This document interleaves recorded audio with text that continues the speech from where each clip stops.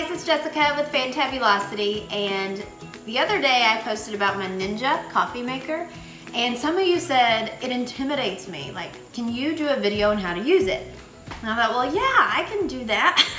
I use it every morning, and I totally get how it intimidates you because it intimidated me at first too. But when I started to use it, I was like, oh, okay, so it can be as simple as you want it, or you can make it fancier. So what I thought I would do is just, I'm gonna make a normal cup of coffee like I do in the mornings, but occasionally I'll add in, like I'll froth some creamer or some heavy cream or some milk for my coffee, and I'll show you how to do that too.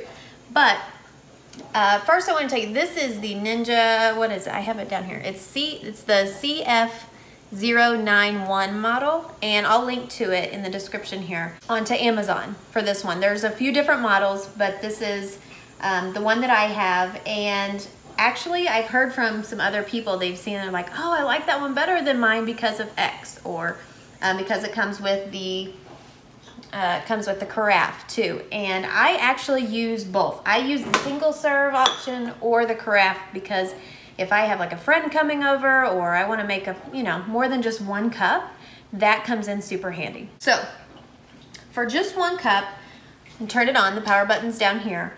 And then I make sure there's water in it, but I put water in it before we started so I wouldn't have to do that.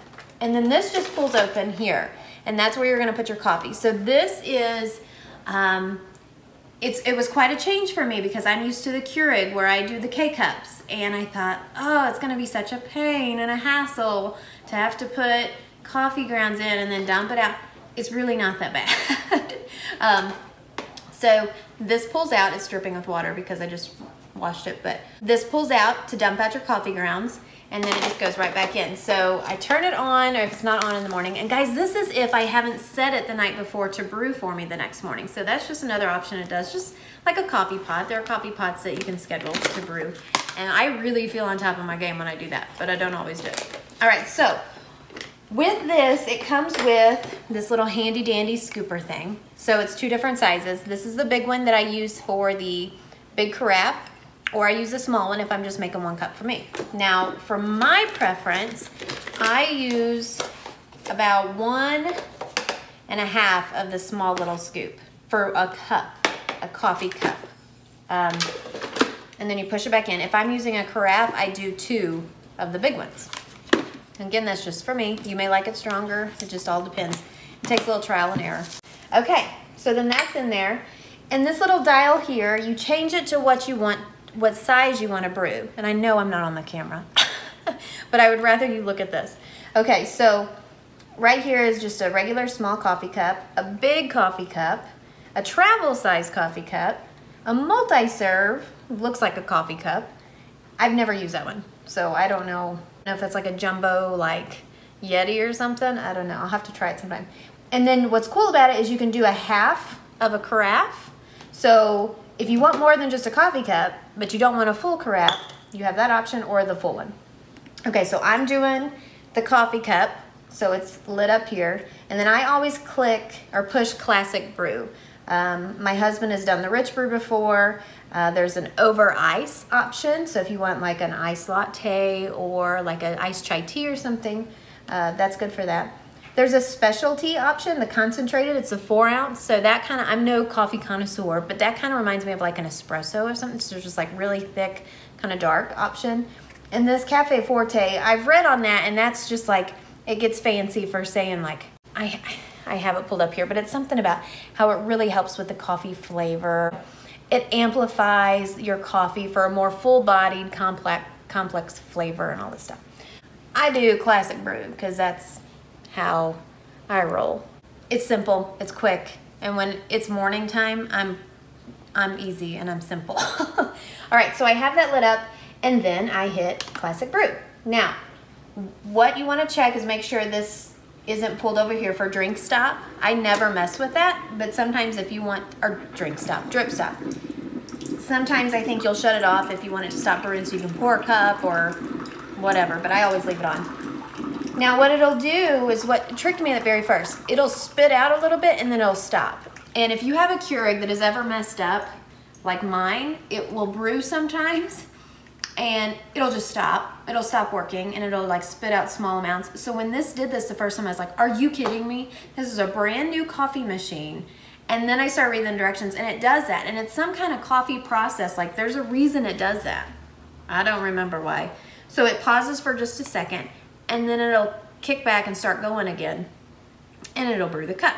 Now, while it's brewing, what I will do is sometimes I'll grab like my milk or my heavy cream or my creamer and I'll pour it into my little designated little cup. I use this for the same process every time.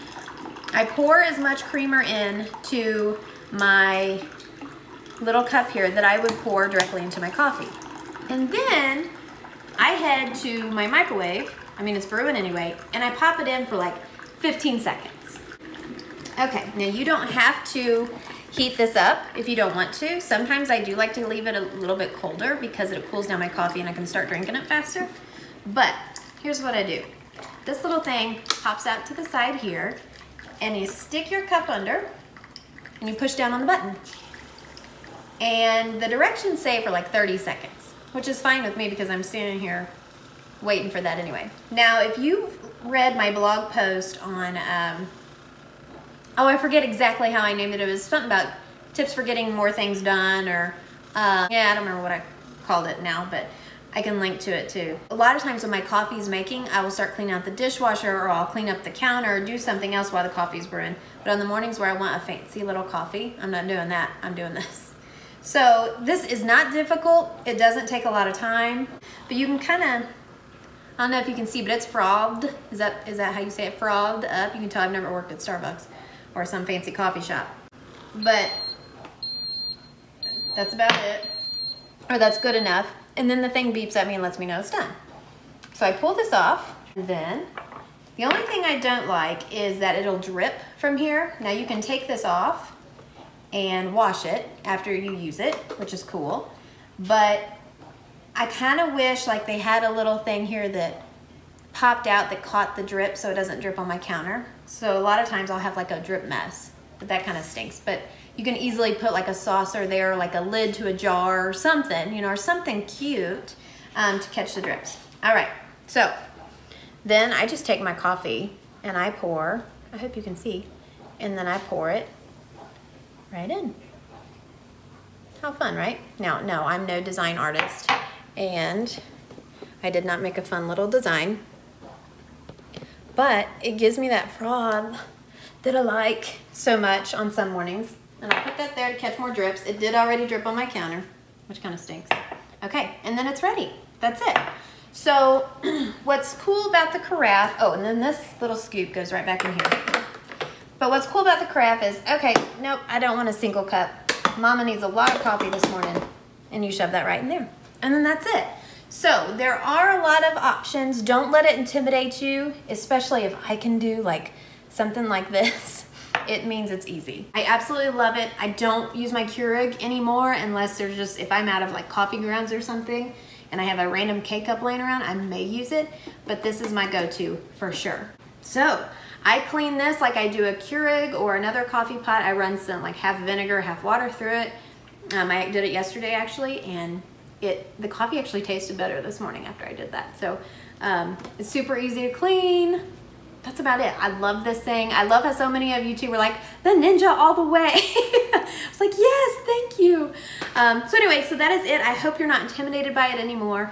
I will put the link to it on Amazon. You can get it in all different kind of stores too, I'm sure.